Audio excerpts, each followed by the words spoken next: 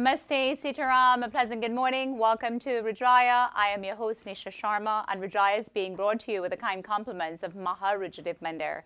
And of course, our Mandir is located at 850 Tapscott Road, Unit 34 in Scarborough, with Tapscott and McNichol being our closest intersection. So today's program is a very special program.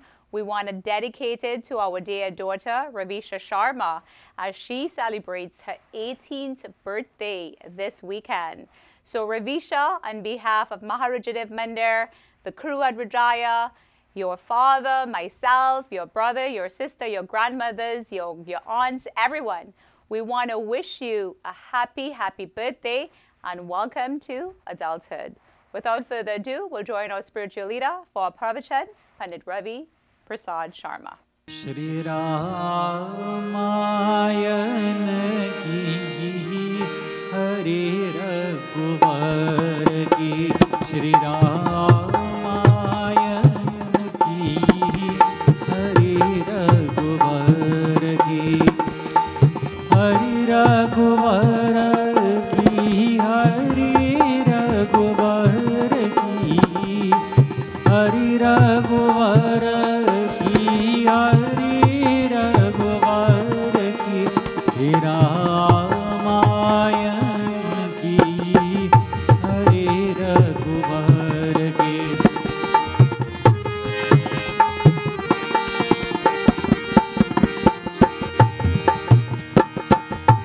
जिनके घर जब होए Ramayan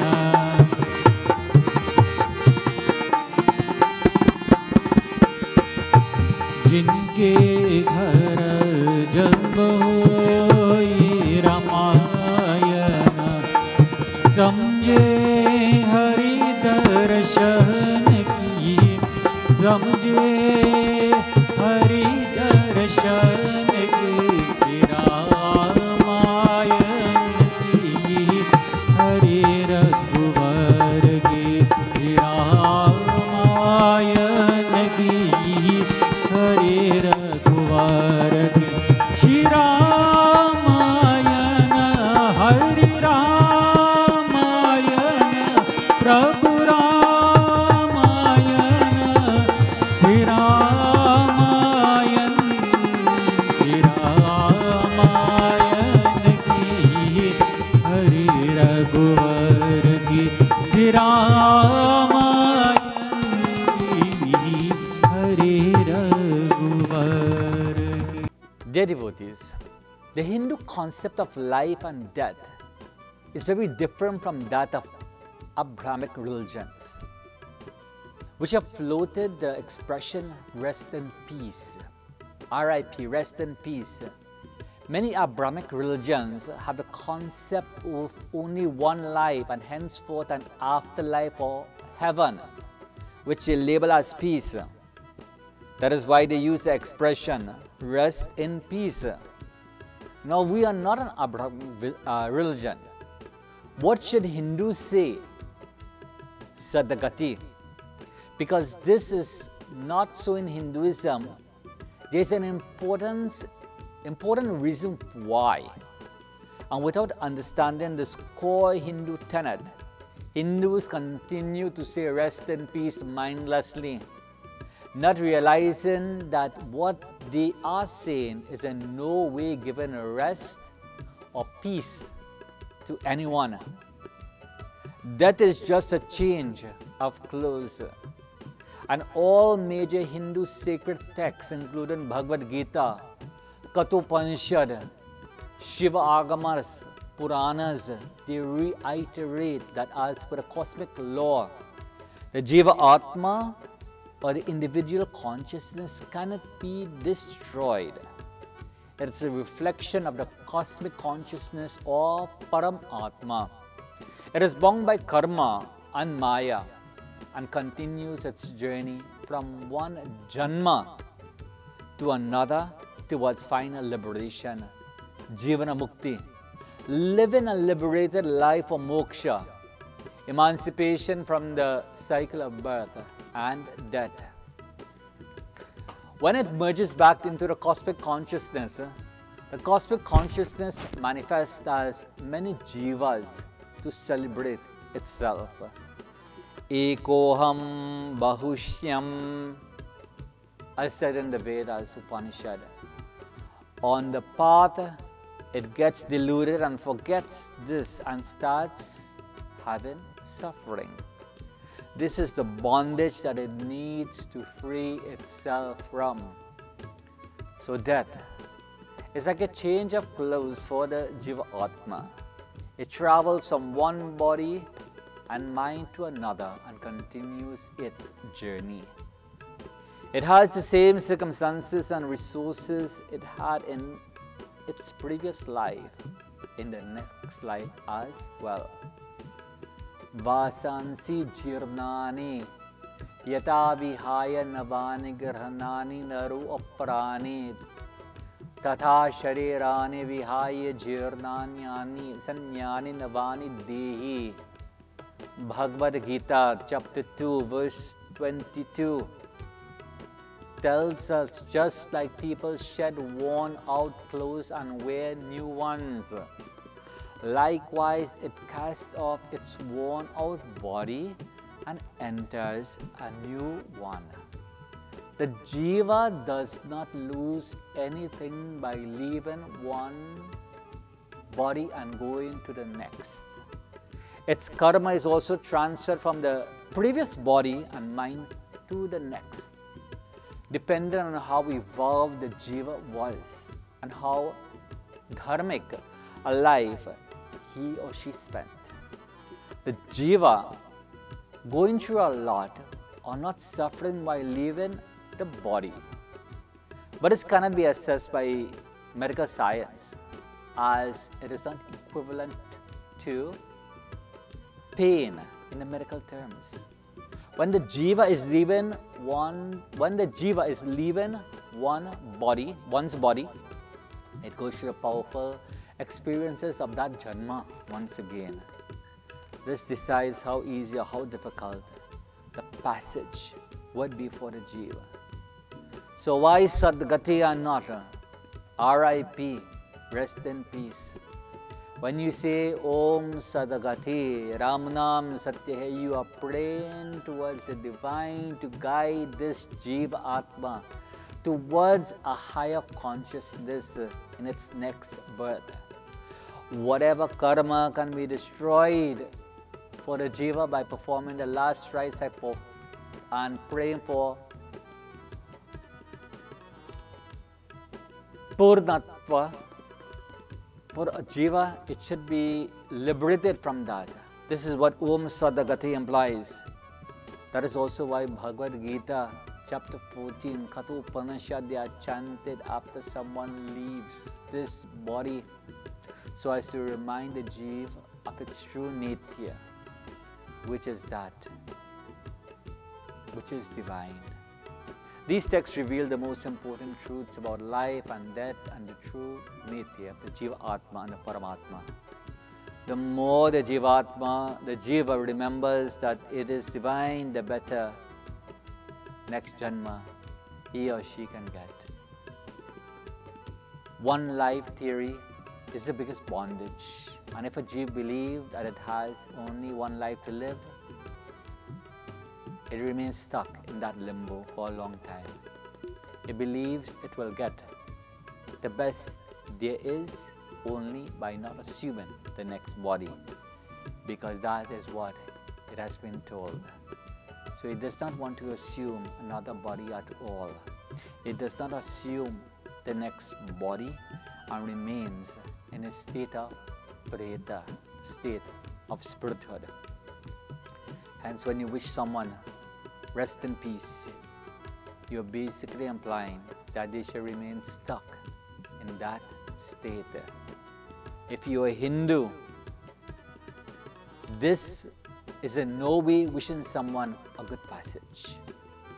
Om Namo Bhagavate Vasudevaya. Sam Samunder, Extra Staffing Solutions. Sam and his team have been providing quality temporary staffing to various companies throughout the GTA since 2001. We have competitive rates, we take care of all your recruitment needs and payroll cost, and we provide transportation. Our friendly and knowledgeable recruiters are here to assist you, whether you are looking for permanent or temporary employees, for industrial or office needs. So call us now at 647-693-7745 or visit our website at www.extrastaffing.ca. My dear viewers, I hope you've enjoyed this morning's pravachan. As Pandit Ravi, week after week, he diligently prepares a new topic to bring some comfort and enlightenment to you. And of course, as we go through this COVID-19, and we do a lot of self-reflection because we are blessed with all this precious time, I do also hope that you can find it deep in your heart to forgive those who have wronged you, and understand that life is so more precious than holding grudges. And today, Dr. Sachin has a very important presentation on stress. As I know, during this time, our stress level has heightened, and we are so much afraid or fear of what the future brings, even if we say that we're going back to normal. What does normal look like? So I'd like to introduce you to Dr. Sachin Ramkisoon on a segment on stress. Sitaram, and welcome to Health Corner. I am Dr. Sachin Ramkisoon, and today we begin an important series on mental health. In this 6-part series, we will explore the various types of mental health disorders that are so common in our community. We will also discuss the stigma that continues to surround mental illness. At the end of the series, we hope that everyone has a better understanding of how common mental illness is, some of the various types of mental illnesses, and how we can address these illnesses in ourselves or those around us. Today, we will begin with an overview of mental illness. Mental health disorders include a number of conditions that involve disturbances in thinking, emotion, or behavior. We all have small disturbances in thinking, emotions, and behaviors on a daily basis. But when these disturbances cause significant distress or start to interfere with daily life, then they are considered mental illness or a mental health disorder. The effects of mental illness may be long-lasting or it may be temporary. Nearly 50% of adults experience mental illness at some point in their life. This is 1 in every 2 people, which highlights how common mental illness actually is. 4 of the 10 leading causes of disability are due to mental illness. In fact, depression is the #1 cause of disability out of all illnesses, mental or physical. Despite this high prevalence of mental illness, only about 20% of people who have a mental illness receive professional help. Although tremendous advances have been made in the understanding and treatment of mental illness, there is still a negative stigma surrounding it. For example, people with mental illness may be blamed for their illness or viewed as irresponsible or weak. Mental illness may be seen as less real or less legitimate as compared to physical illness. This stigma is seen in the general public, but especially so amongst the South Asian and West Indian communities. Hopefully, through education, compassion, and personal experience, this stigma can be eliminated from mental illness. It is not always easy to differentiate mental illness from normal behavior. For example, distinguishing normal bereavement from depression when a loved one passes away may be difficult since both involve sadness and depressed mood. Similarly, differentiating anxiety disorder from regular stress and anxiety of daily life can be difficult. The dividing line between mentally healthy and mentally ill is based on how severe the symptoms are, how long the symptoms last, and how much the symptoms affect the ability to function in daily life. Mental illness is thought to be a combination of genetics, environmental factors, social factors, and psychological factors. Since genetic plays a part, Many of the mental health disorders have a hereditary component, meaning that those with a family history may be more likely to develop it themselves. Through extensive research, it was discovered that many mental illnesses have physical changes in the brain, such as excess neurotransmitters in schizophrenia or decreased neurotransmitters in depression. This has led to many new treatments for mental illness that did not exist before. In the recent decades, those with mental illnesses have been encouraged to integrate with society as functioning individuals, instead of being isolated and shunned as they have in the past. This overview is an introduction to a number of specific illnesses that we will explore in the coming weeks. I hope you will continue to join me on this important series on mental illness, as it is one of our most important topics to date. Thank you for joining me on Health Corner, and I look forward to speaking with you next week on Rudraaya. Sam Samunder, Extra Staffing Solutions. Sam and his team have been providing quality temporary staffing to various companies throughout the GTA since 2001. We have competitive rates, we take care of all your recruitment needs and payroll cost, and we provide transportation. Our friendly and knowledgeable recruiters are here to assist you, whether you are looking for permanent or temporary employees, for industrial or office needs. So call us now at 647-693-7745 or visit our website at www.extrastaffing.ca. My dear viewers, we are at the corporate segment of Rudraaya, and of course Kamalji is also open to any type of suggestions you have in terms of presentations from him, the topics that you would like to hear. Please feel free to send in your emails or your request, and we will be sure to cover those topics. So I'd like to introduce you to Kamalji from Lotus Funeral Home. Sitram and Namaste. My name is Kamal Bardwaj, and I'm the owner of Lotus Funeral and Cremation Center in Toronto and Kitchener Funeral Homes and Crematorium in Kitchener. I'm also a licensed funeral director. Shopping for grave markers can be overwhelming. But what is a grave marker? Grave marker, headstone, and gravestone are often used interchangeably. All these refer to any type of memorial stone that is placed on a grave. Cemeteries often use the word monument. That refers to an upright stone on the grave. Markers generally refer to stones that lie flat on the ground next to the grave. There is a wide range of styles, colors, and materials available for these markers and monuments. Remember, a monument or marker does not have to be purchased right away by a family if they're doing a burial. Very often the family waits until spring or summer weather before making choices.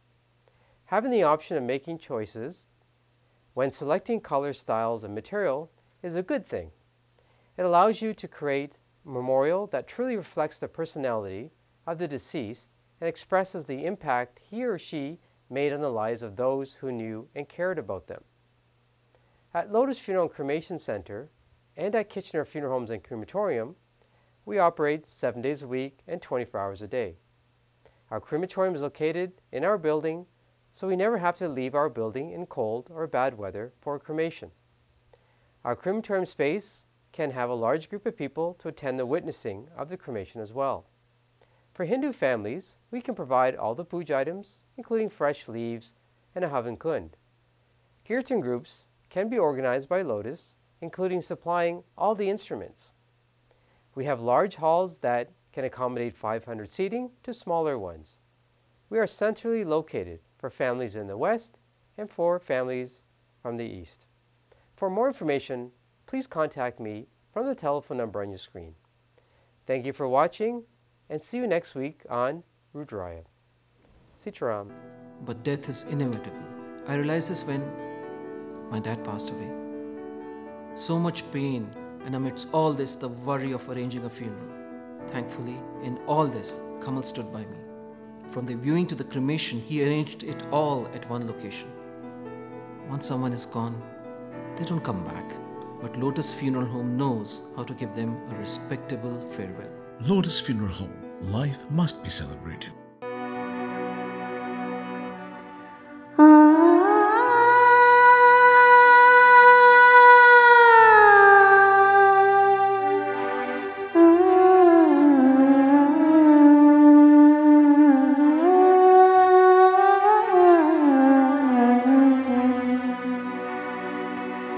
लागा चुनरी में तार छुपाऊं कैसे लागा चुनरी में तार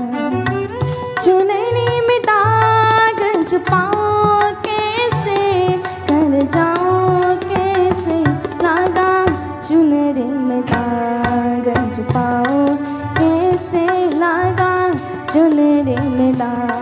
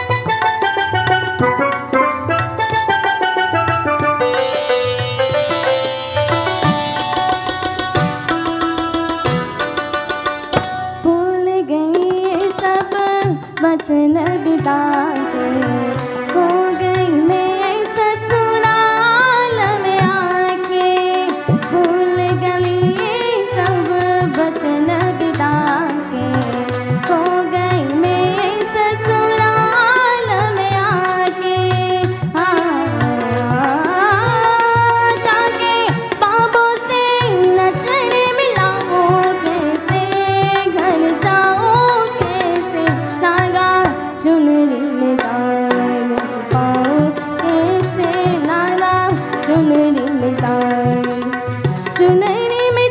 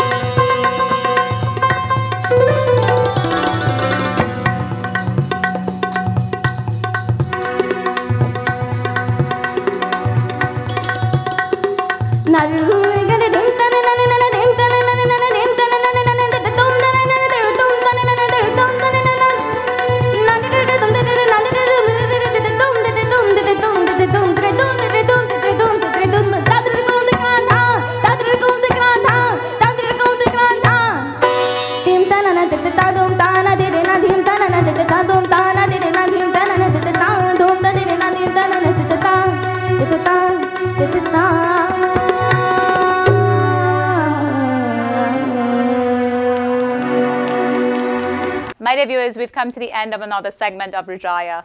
As I mentioned at the beginning of Rudraaya, this entire program is dedicated to our dear daughter, Ravisha Sharma, as she celebrates her 18th birthday. And we would also like to say how proud we are of Ravisha. For those of you who know Ravisha, you would know of what a blessed child she is. You know, she is versed in singing Indian classical music, playing the harmonium, playing the tabla, one of the first girls ever to be versed in tabla playing. And of course, she's finishing up her high school, and she has been accepted with the University of Toronto, St. George's campus, where she's going to be starting in September. So we want to say how proud we are of Ravisha, and I know the extended family, you and her family at Maharudra Mandir, as well as Rudraaya, feels the same love towards Ravisha, and you also want to share your best wishes to her. So Ravisha, on behalf of everyone, we want to wish you a happy birthday, and may Hanumanji shower his choicest blessings upon you always. Would like to thank our kind sponsors at Maharudra Mandir, as well as our executive producer Gari Khan for making Rudraaya possible. And today in the program, I did say that when you're spending some time self-reflecting, that you should also look at those people who you have to forgive. Because when you can't forgive someone, pray for them. It may not change them, but it will always change you. So remember that. Until we see each other right here on Rudraaya next week, I want to say, please stay safe, stay home, have a blessed week. Namaste.